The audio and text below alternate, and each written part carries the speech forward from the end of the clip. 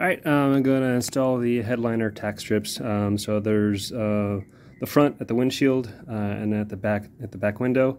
So the back window has three pieces. You've got one long one and two corners.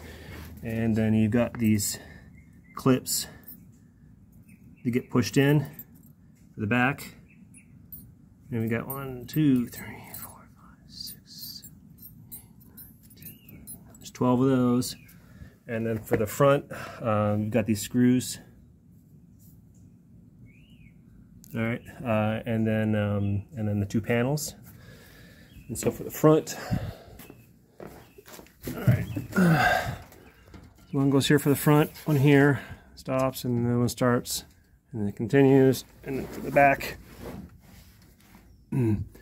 along here, wraps the corner, and then goes down the way. So the long one piece, corner, and then corner.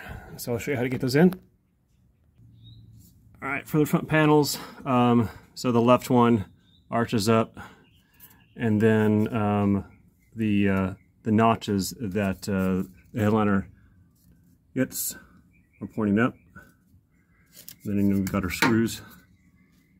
Got 1, 2, 3, 4. Okay, put it up like that. And then just get our screws in. All right, there we go. So you should be able to get your fingers in there just enough so that the headliner can go in there and catch on those hooks as you go around. So this is the edge you'd use to glue and tack your headliner to. All right, so next one up. All right, there we go.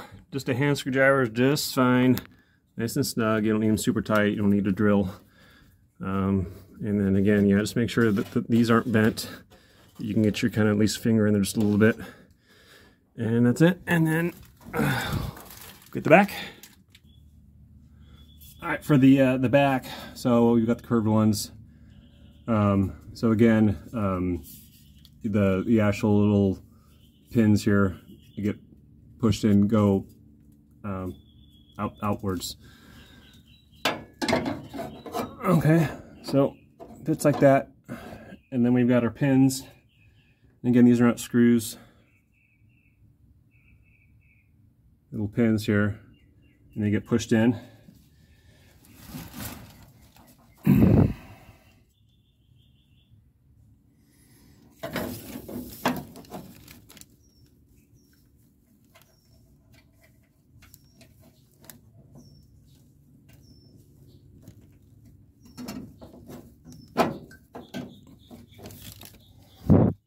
So they don't need much effort.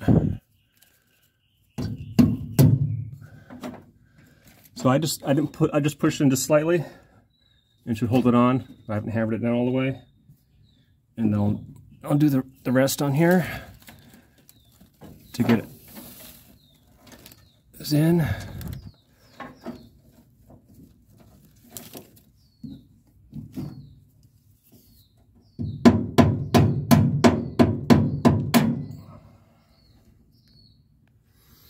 Again, it's still loose, I haven't pushed it down yet, locked it in.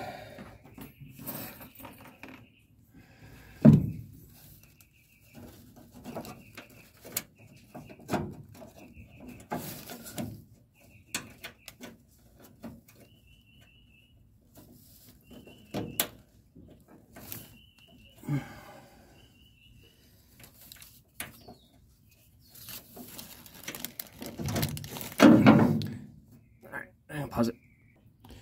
All right, and then I'm going to continue with the rest. And so here's the longer one, and it was like that. So they don't overlap. So if you're thinking that it overlaps, if you get aftermarket ones, they don't overlap. So they should have a little bit of a gap like that. All right. So I will continue putting these in. Again, I haven't hammered these down yet. All right. All right, so they're all just kind of pushed in for now.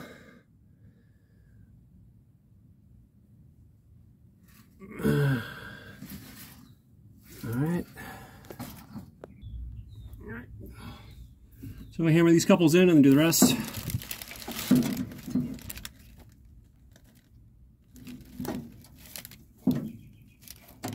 So So now you get some movement. Make sure it's in the right spot.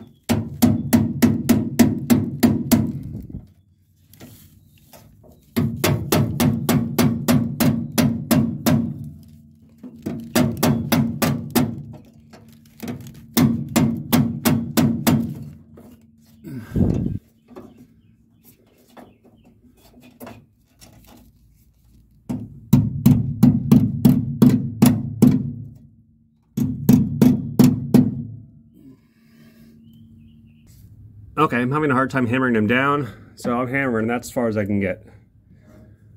So it just bounces back on me. So see how tight that is? Now if I need to go more, that's pretty tight. So I just basically got a flathead chisel or something to use. So like this will work. Put it on it. You see, it's so dark in here, sorry.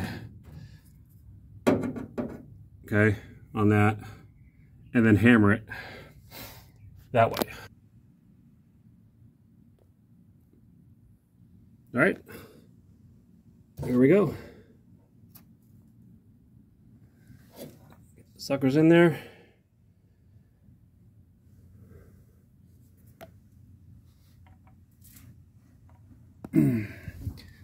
And that's it, guys. So that is the rear and the front.